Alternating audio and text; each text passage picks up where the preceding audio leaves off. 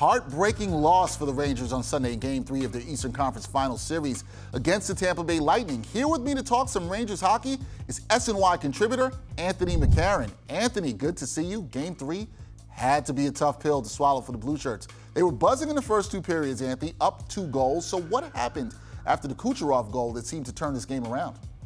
Well, first off, I think that got the crowd back into it because you could even hear it on TV that they were not really into the game after the Rangers jumped out to the lead. And then this is something that the Rangers, the players themselves, complained about afterward, that in the third period, they laid back a little too much. And, you know, we had a desperate, furious rush by a 2-time defending Stanley Cup Lightning team. And that's not really the way to approach that because they got their chances and eventually one was going to go in. And it did at the end with less than a minute to play. And I think another big moment in that third period was the Jacob Trouba penalty that really ate into that 4-minute Ranger power play. They didn't get much going on the power play at the beginning. Then there was that penalty, and it sort of ate up most of the rest of the time with the man advantage. So that really, I thought, hurt the Ranger momentum in that third period, and it led to bad things at the end. Bad things at the end. Now, after the game, Chris Kreider blamed himself, saying that he was puck watching. So do you think Kreider taking the blame here is fair? Well, it's interesting because he sort of jumped in on that question, which was asked to he and Mika Zibanejad, and he wanted to take that question. So he wanted to get it out there that he felt he was out of position, that he could have stopped that play before it really got going. You know, but and maybe if he said he was too far back, and maybe if he had been a little more forward, the puck would have fallen right near him and he could have whacked it out of the zone. You know, then everything got crazy with the puck bouncing right to the Tampa Bay point. They made a couple of nice passes, including an incredible one by Kucherov to set up the goal, and that ended up in the net and killing the Rangers' hopes there. But look, I mean, Kreider taking responsibility, I don't mind it. I thought it was like a leadership moment for him when he jumped in on the question.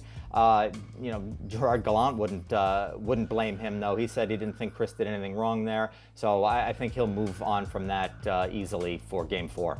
Now, moving on to Game 4, it appears that all the momentum is on the side of the Lightning here. How does what happened in Game 3 impact the Rangers' focus for Game 4?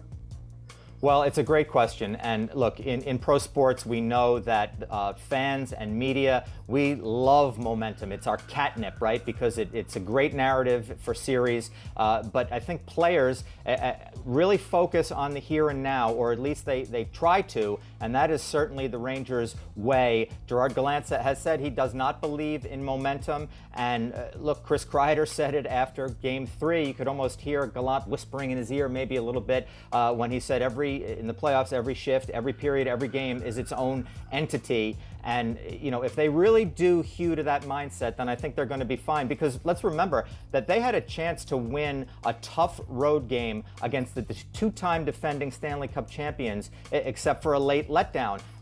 You know, even though they were outplayed, I thought, obviously in the third period and a little bit in the second as well. So they were in a decent position. And I think if they cling to that part of it, they can go forward here in Game 4. I don't think they have any means to hang their heads. They played pretty well in this series so far, and they look like a tough out, as they love to say in hockey. We shall see. That is SNY contributor Anthony McCarron. Anthony, thanks for joining me. Thanks for having me.